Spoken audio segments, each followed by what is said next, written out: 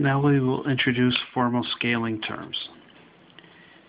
Here's a nuclear decay equation in integral form. And if we want to make the simulation run faster or slower, we can substitute t for tau times some scaling factor. Substitute in for the equation, and now we have the scaling factor times the integral.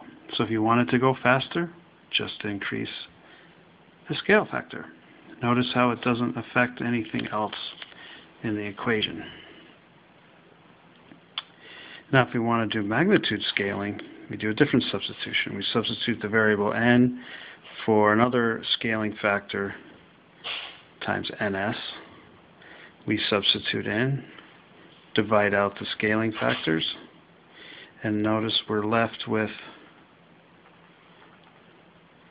the initial condition scaled and ns, and the integral and ns here have not been adjusted.